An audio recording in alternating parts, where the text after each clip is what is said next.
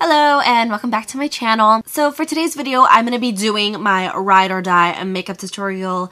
Essentially, I'm going to be using all the products that I have been obsessed with as of lately, or products that aren't necessarily new, but new to me, that I have been completely head over heels for, that I literally cannot complete a full face of makeup without. I'm attached. So before I start rambling on a little bit too much, let's hop right into this video. But first, if you're new here, hey, what's up? Hello, I'm Kiana. Welcome. Don't forget to hit that subscribe button down below, as well as that bell icon to stay notified on whenever I upload my videos. If you're not new, then welcome back, and let's get into it. So for today's video, I'm going to be covering all of my ride or die products, from literally skincare to eyelash glue to literally everything I am currently obsessed with. Like, obsessed with. So these products I'm going to be showing you are my ish lately, like literally couldn't live without them. So I'm going to do a very quick rinse of my skin, just kind of make sure everything's off my face. I'm going in with my Bioderma. This is the micellar cleanser for face and eyes, because we want it for face and eyes. Literally cleanse my whole entire face. I'm now going to go in with this guy. So this is my Jurlique. It is the Rose Water Balancing Mist. Ooh, this stuff is so good. It's pretty much like a toner. So just mist my whole entire face.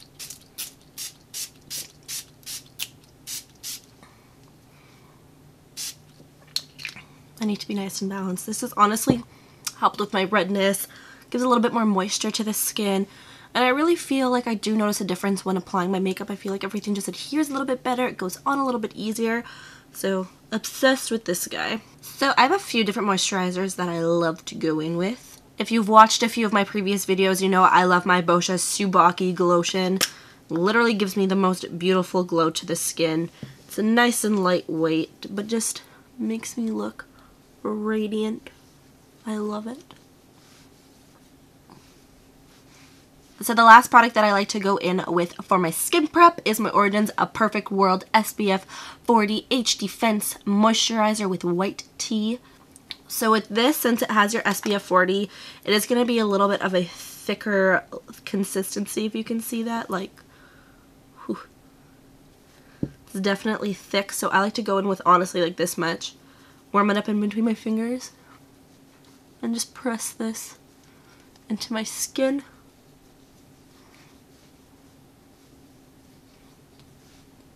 So I of course like to go in with a little bit of a lip prep before applying anything. I like to go in with my Bite Agave Lip Balm. This stuff is amazing. Definitely a little bit of a thicker consistency. Has a vanilla scent to it, so it's actually really, really nice. So now that skin prep's done, I'm going to zoom you on in a little bit closer and we can hop into our eyes. Come here.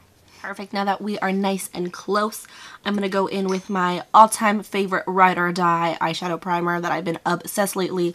I used to love the Urban Decay Primer Potion, but now I love the Smashbox 24-Hour Photo Finish Eyeshadow Primer.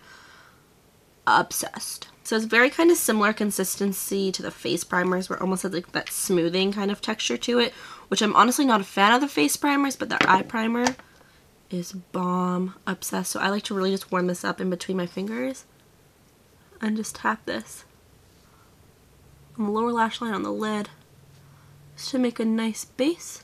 So I have a few eyeshadow palettes that I've been obsessed with. Two are custom created eyeshadow palettes that I personally made, so of course I have to be obsessed with these eyeshadows because I picked them out and I paid for them. But I've also been loving my Urban Decay Jean Basquiat, or Jean-Michel Basquiat. This is the, I can't remember what this one is called. This is the colorful one. They're colorful eyeshadow palettes. I cannot remember the name to save my life. The Tenant eyeshadow palette. Tenant. I'm going to jump into my custom palette, and I'm going to take just the white matte setting color. We're going to throw that all over the lid. Just pretty basic. This is an eyeshadow, pretty sure it's from Makeup Art Designery or Mud Cosmetics. When I took my certification program, this is the makeup we used. And I'm obsessed with this color because it literally just neutralizes my lid. It goes on really nicely as well. So I'm just going to throw that literally everywhere. All over the eye. I'm going in with Orange Soda from Anastasia. This guy right here, just on a Morphe M513 brush. Just going to use that as a transition color, so just popping that right in the crease. Just blending this guy out. This has been my all-time favorite transition color for literally ever. I use this all the time. I remember going into Sephora when I was younger and I bought this and I felt so bougie because I'm like, I'm buying Anastasia eyeshadows and everyone loves Orange Soda, so it's gonna be mine. And now it's like, I think everyone's forgotten about this eyeshadow at this point, but I still love it. Still am obsessed with it. I'm going to hop into this custom eyeshadow palette. I'm going to take this purple right here. This is Nocturnal from MAC. Literally used to be my all-time favorite eyeshadow.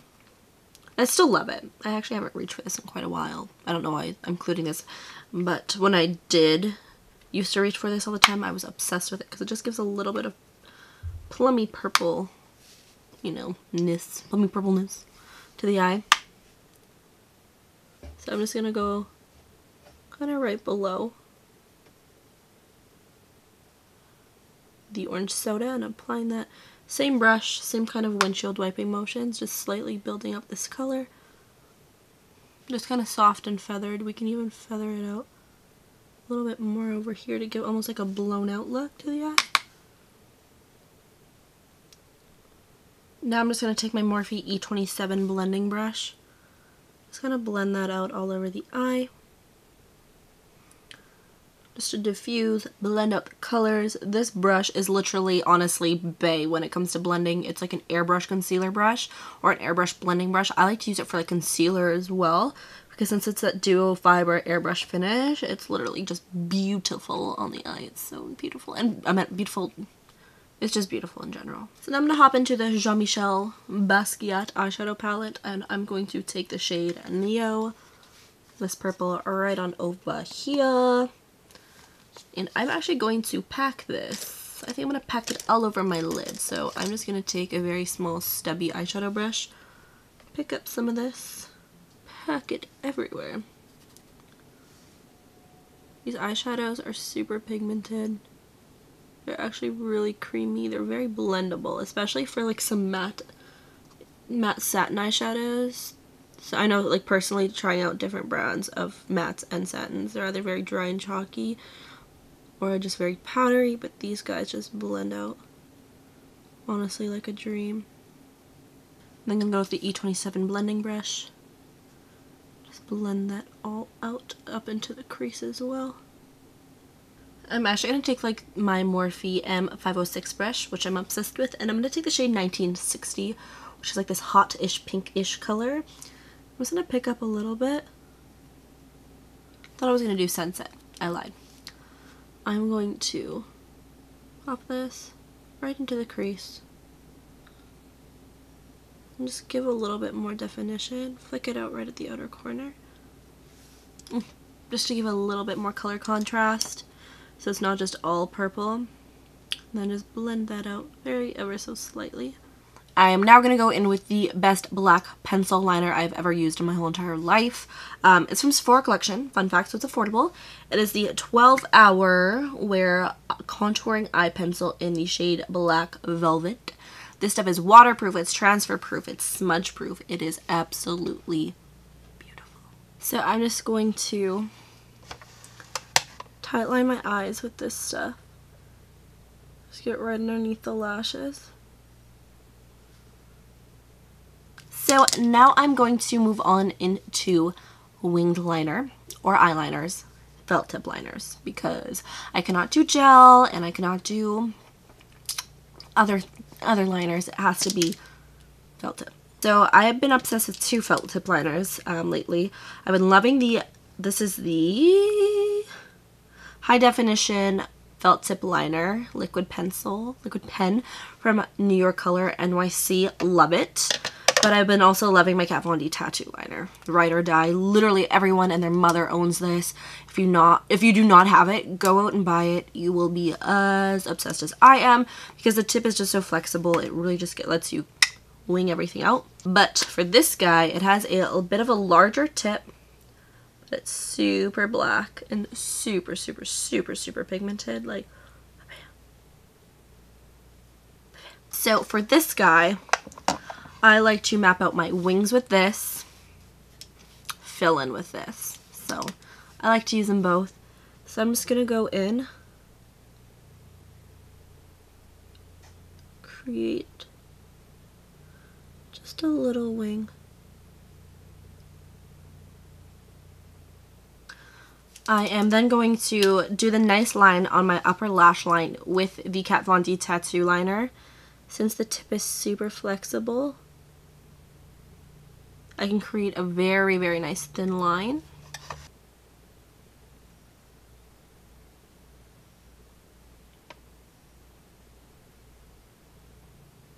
So now that we have the upper lash line lined, I like to go in with my NYC felt tip liner again and just start connecting everything. So I like to kind of start like right in that center of the wing, then pull inwards. So since everything is just so matte and flat, I am going to go in with my all-time favorite glitter. This is the Urban Decay Heavy Metal Glitter Liner. I am obsessed with these. Obsessed. I like how you have a built-in adhesive. It's easy to use. So I'm going to pop this. Let's do right in this inner portion of the eye. Let's go right in here.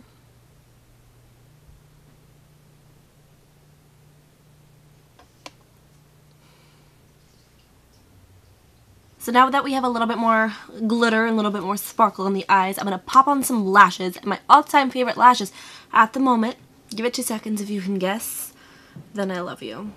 1, 2. Flirt lashes from Sephora collection. Come on, get in focus. There we go. So these bad boys are my all-time favorite lashes. These are the Flirt lashes from Sephora collection. I already have a pair open right on over here, so I'm just going to use my older ones because there's no point in opening a new pair of lashes when the old ones work just as fine. Also, House of Lashes lash glue, Ride or Die lash glue. If you're looking for a lash glue that's literally going to just keep your lashes on all day, 14 hours, no like inner corner, outer corner, center portion of the lash popping up, House of Lashes lash glue is phenomenal. So as you can see with these lashes, they just give the right amount of volume, definition to the eye. They're so pretty. And this eye look, ooh, so pretty. So I always finish up my lower lash line at the very end. So what I'm going to do is I'm going to zoom you back on out and we can work on the complexion. Perfecto. Ready to go. So for complexion, I'm very, very, very particular on what I use. I tend to go to the same products over and over and over again. So usually when I do complexion in my tutorials, I really speed through it. But today I'm going to really just break everything down to you and really explain why I use every product for my face. I'm going to go in with my Too Faced Hangover 3-in-1 setting, prepping, and replenishing, replenishing spray. So this has the coconut water to hydrate, so I like to point this upwards. I'm gonna just let my skin bathe.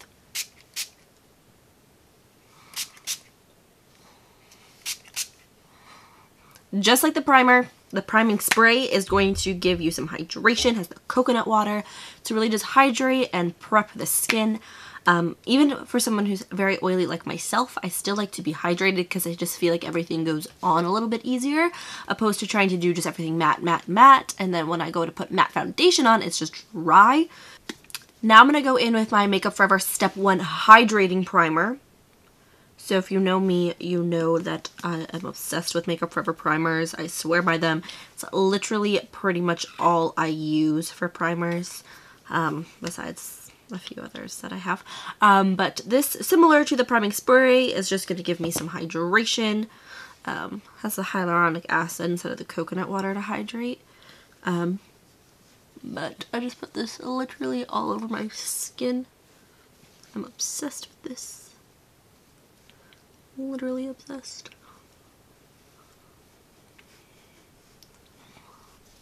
Now, this is a product that I feel like a lot of people don't talk about or haven't really spoke about because it's from a brand that didn't really go over so well. So this is from the Estee Edit, from Estee Lauder. So again, the line just didn't, I think, go over as well as it wanted to. But I have been obsessed with the Pore Vanishing Stick.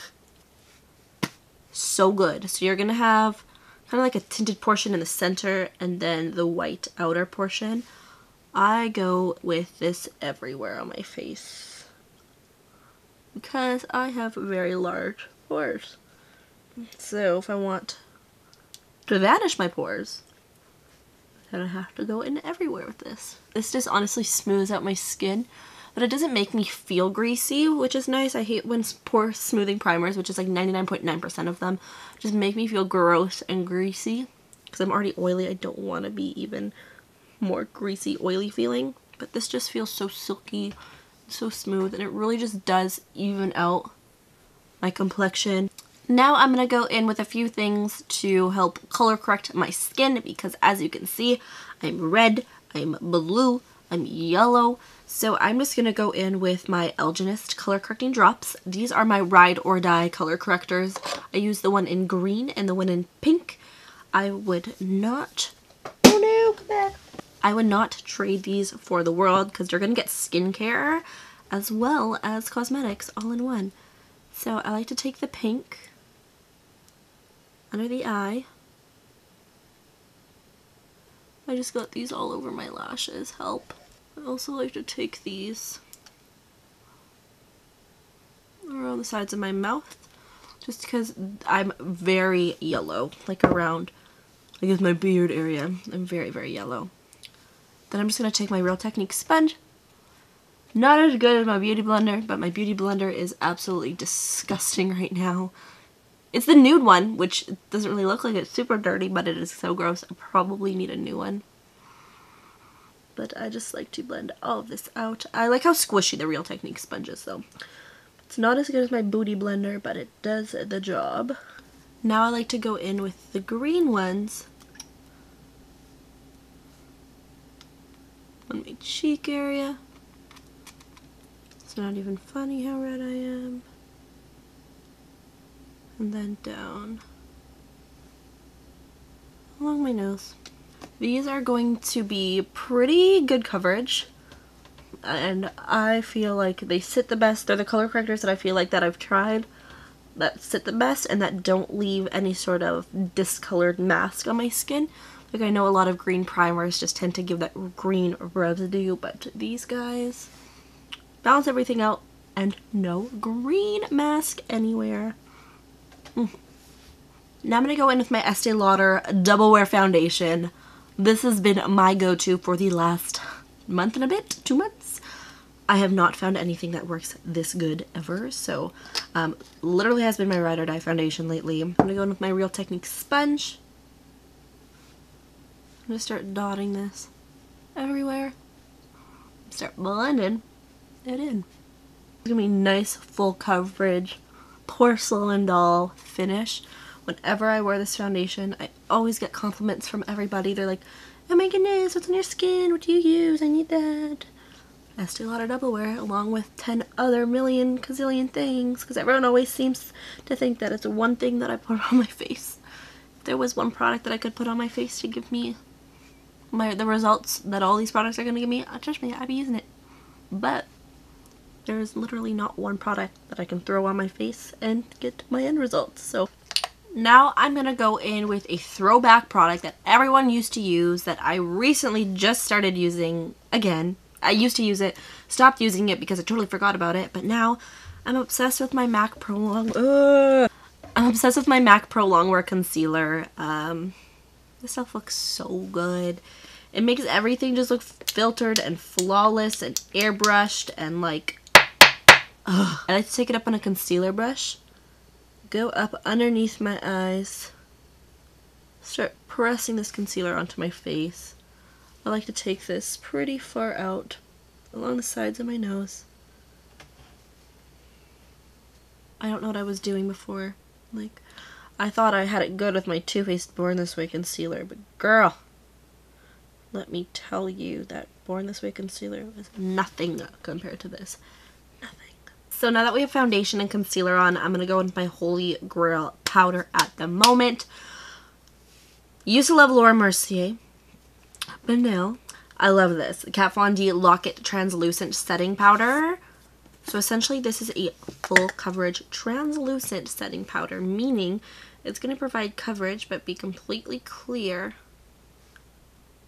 which is weird, but it really, honestly, it does provide coverage. I never understood the magic of it either, but if you leave it on for too long, or if you leave it on for a decent amount of time, you're going to see like a huge difference. Everything is going to be almost like masked out, and it's going to be super bright. And then, instead of taking a brush to set my face, I like to go in with my sponge and dab this literally everywhere and let my face bake as well. But after that's all done, I just take a stippling brush and just start buffing out this powder into my skin. Just so, again, because it's full coverage translucent, if you leave it too long, you will get like the splotches of powder everywhere. So I don't like leaving it on for too long. Like, honestly, like a minute or two at the very most. So as you may or may not know, recently I haven't been loving the whole contouring trend. I've been liking more so to bronze my skin. So I'm going to go in with my MAC. This is the Matte Bronzing Powder. And I'm honestly just going to take it on a stippling brush. And I'm just going to start warming up my skin. This way it's going to be a little bit more soft and subtle, but it's still going to give me color to my face. And I like how it's matte. It says matte, but I feel like it's a little bit luminous. But it's like a nice warm bronzy color, but it's not super orange, which is really nice. Of course, I like to take this a little bit on my nose. Not to contour, but just to add like some general color to the area so it kind of blends in better. I'm gonna go in with my Ride or Die blush. Pretty sure I've used this blush for the last two of my tutorials, so I apologize if you have to see it again, but this is my Benefit California blush.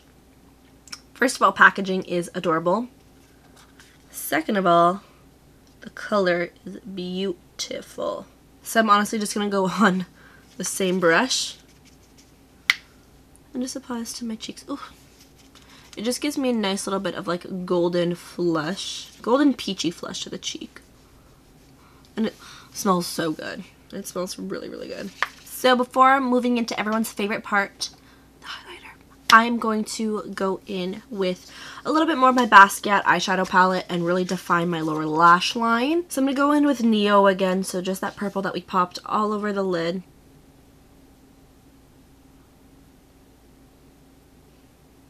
I'm going to go in with a smudgy brush and take a 1960, so that pink color right over here. I'm going to smudge it out with the pink to give almost like a nice gradient. So I know this highlighter that I'm about to use I have for surely used in my last two videos, but it's just so good and it just complements my skin tone really nicely. But it's the Wet n Wild Mega Glow Highlighter in, I want to say Precious Petals. Ooh, it is fierce. Like, ooh. Like, can we talk about that glow? This is my ish right here. My favorite thing about this product is that it's what, like $3.99, $4.99, so it's super affordable. So if you're looking for a good highlighter but don't want to spend like $30 or $40, go to your local drugstore, Walmart, whatever, and try to pick up Precious Petals because it is absolutely beautiful. So I'm going to demonstrate on, this is my Lexi tapered highlighting brush. I'm gonna go in with this guy start highlighting my life away.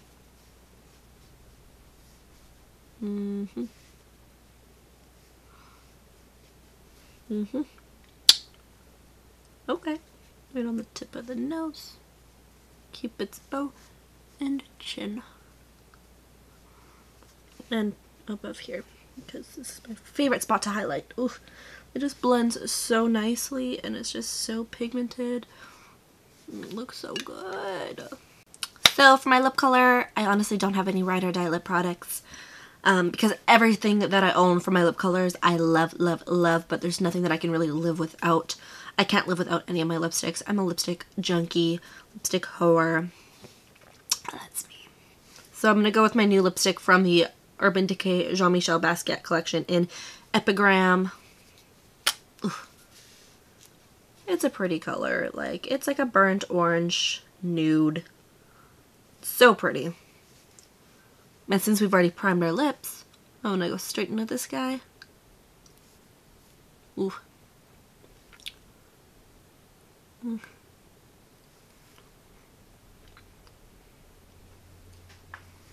So dark. Ooh. Love it. So that is just the end of this tutorial. If you loved it, you know what to do. Hit that subscribe button as well as that like button down below. And just let me know if you like this tutorial or what kind of videos you want to see. Just leave me comments in the comment section about what kind of videos you want me to film next. But yeah, that is just the end of today's video. Don't forget to subscribe to see me every single day or whatever. Don't forget to hit that subscribe button. I'm going to start posting every single Sunday and Wednesday. Sunday and Tuesday, I don't know. But for sure, every single Sunday, I'm going to be uploading a video. So you don't want to miss out on me. So if you don't want to miss out on me, subscribe and the bell icon. But also, don't forget to stalk me on my social platforms. KianaCairnsxo on pretty much everything. It's always listed down below. But yeah, we are at the end of this video. And I hope to see you in my next one. Mwah. Bye.